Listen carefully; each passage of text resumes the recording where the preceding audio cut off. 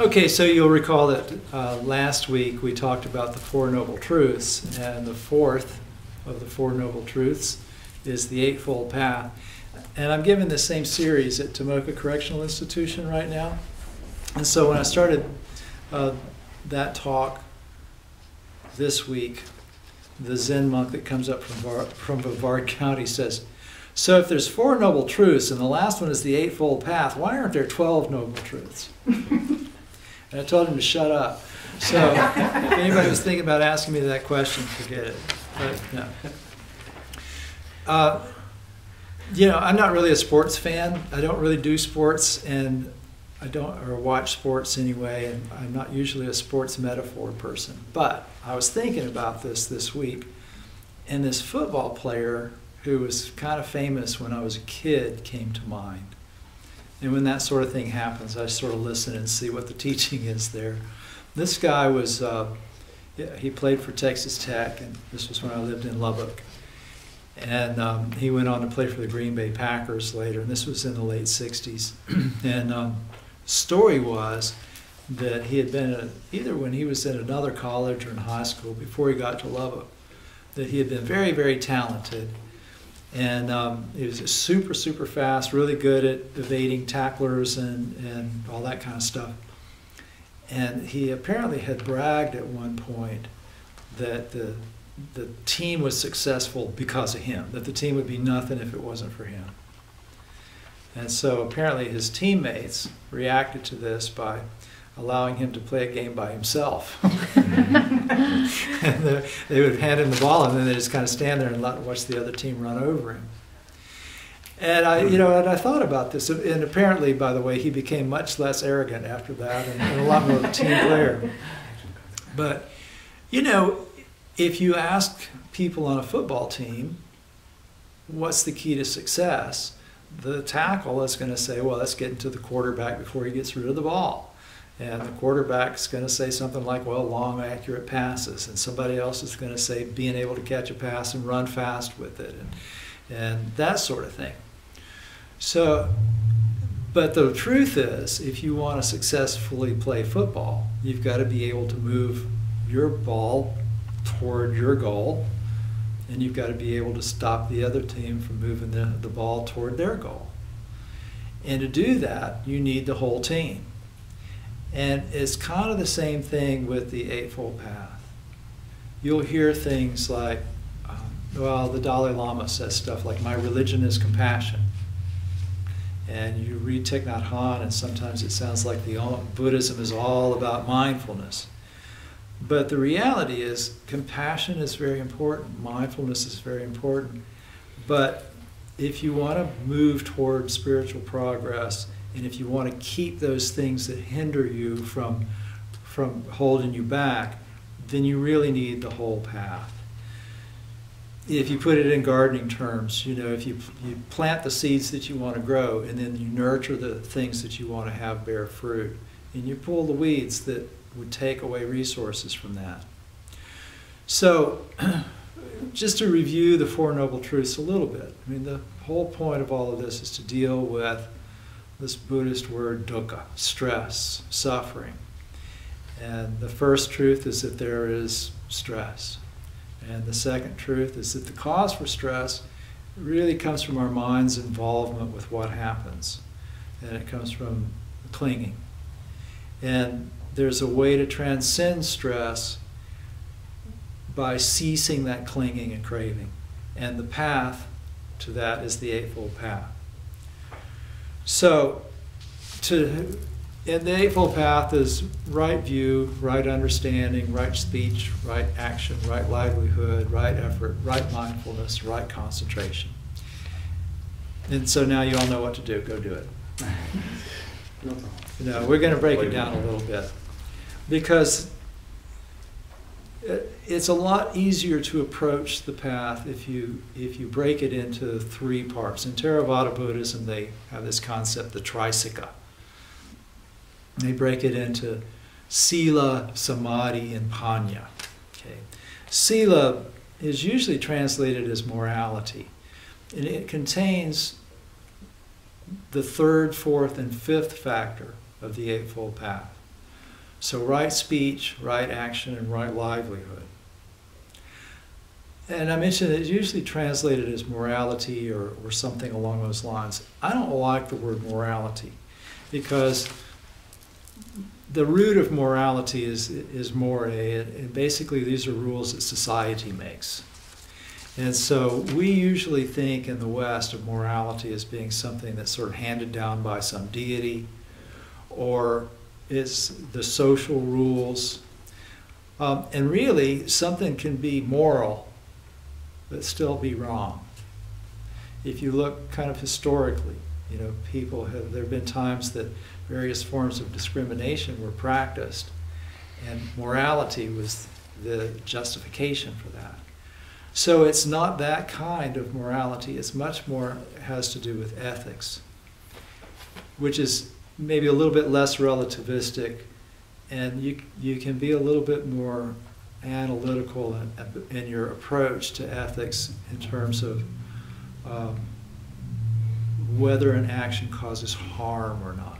Buddhist action is based on the principle of not causing harm. So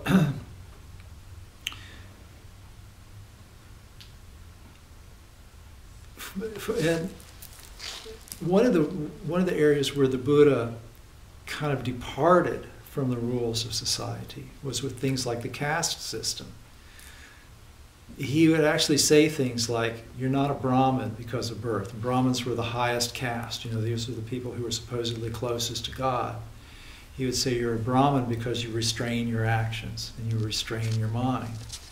So to be a Brahmin meant you had to develop virtue. So it's useful to think of cultivating sila or practicing sila as a matter of cultivating virtue. So, what does that mean? Basically, it means practicing compassion in terms of our actions of body and speech. That's where these things all fall under. And we think a lot in terms of restraint, but it's also giving.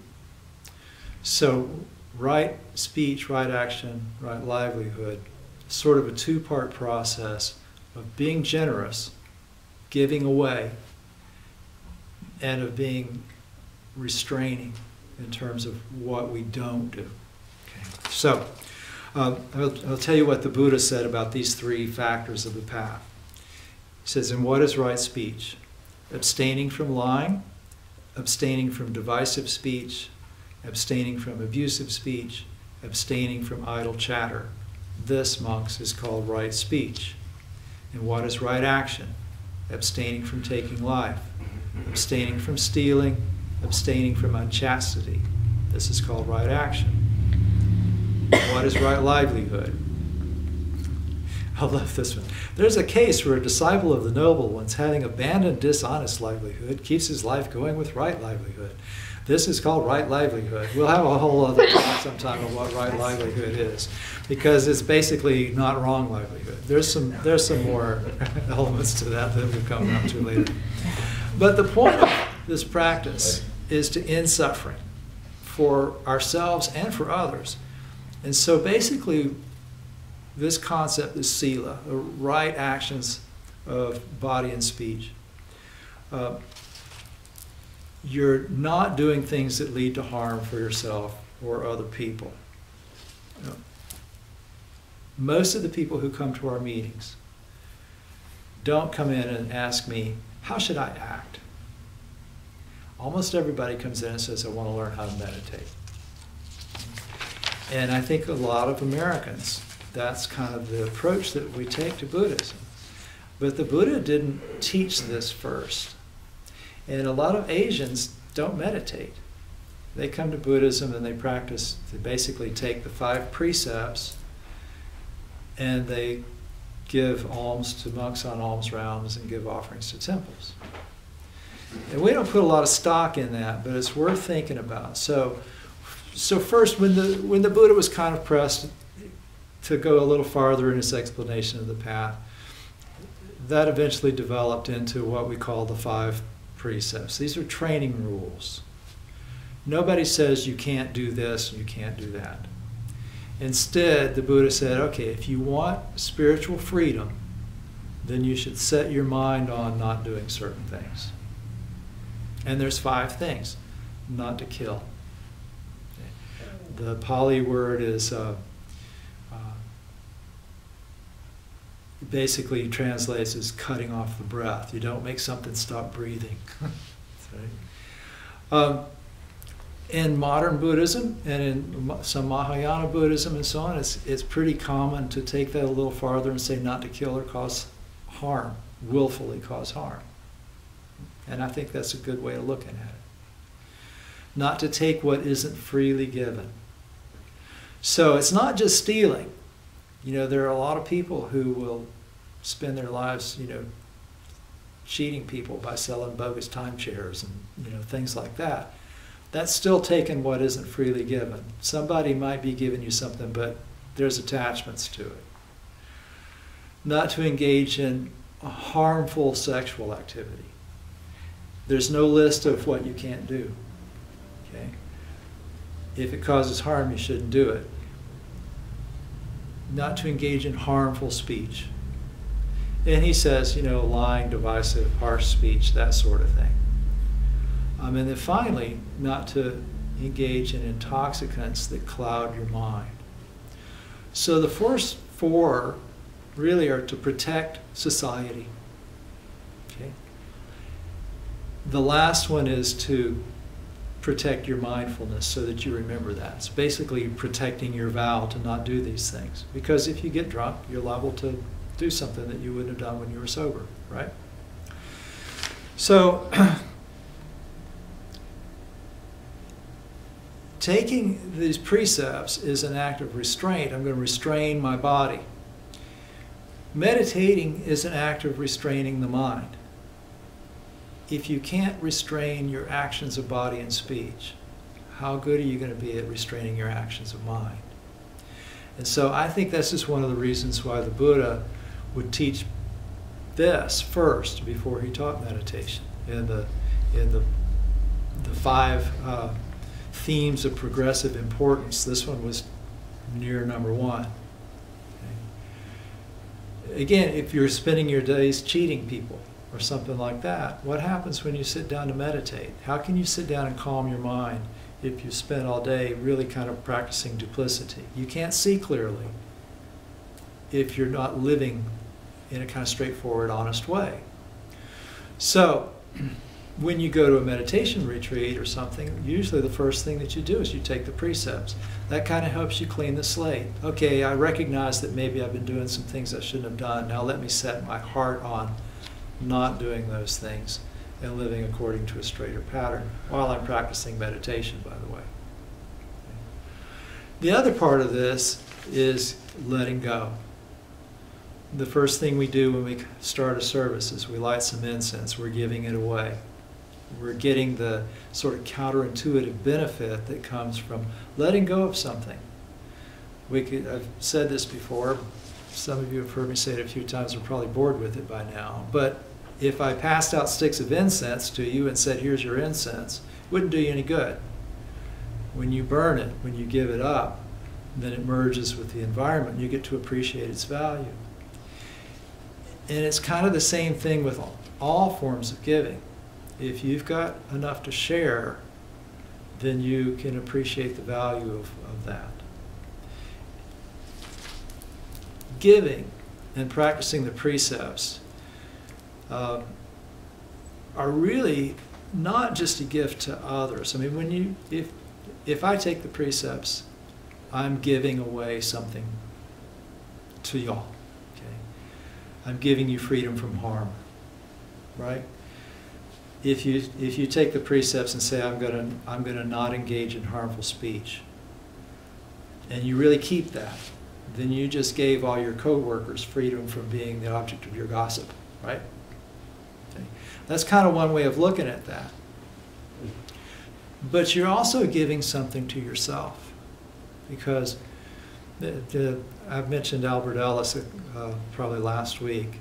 He was one of the people that kind of helped me clarify how Buddhism worked on a sort of day-to-day level, because even though he wasn't a Buddhist, a lot of the principles are the same. And he would talk about things like ethics as being a form of enlightened self-interest. You don't harm others because you want to live in a society where people don't harm others. You contribute to things like your spiritual community because you want the benefits of the spiritual community. You want it to be there for you. When I went to Thailand, we visited this one temple one night. It's a place where a lot of people went for funerals. And there was a funeral going on there. There was a casket set up and pictures of the woman who had died. And the family all came over and the monks chanted and then everybody ate and all of this. And Tan Chao Kun was talking about the importance of this to the community and said, you know, you don't have to hire a funeral home because you've got one. You've been supporting this temple. This is yours. You don't have to go out and rent tables. The temple has tables because you've been making donations. You know, everybody's been contributing to this. And so this community asset that belongs to everybody is there. So, and it's the same with charities and stuff like that too. You know, we ask you to bring in food for the neighborhood center once in a while. Well, I hope it never happens to any of you, but when we do things like that, we're keeping an organization going that will be there for us or for our friends or family in a time of need. So you've got kind of a double benefit there. When you give, you learn how to let go of things. If you're meditating and something comes up that you want to cling to in meditation, you know how to let go of it because you've been given, you know, if you can give away a few bucks, you can give away a thought that's causing you trouble, right? If you can restrain your actions so you're not causing harm to others, then when thoughts come up that hinder your spiritual progress, you can restrain that too. So that when I say the path, you need the whole path to work. They really do work together. You can look at these as separate things, but once you start trying to put them into action, training the body, training the speech, training the mind are all the same thing. It's just a matter of where you're putting your focus at that particular time.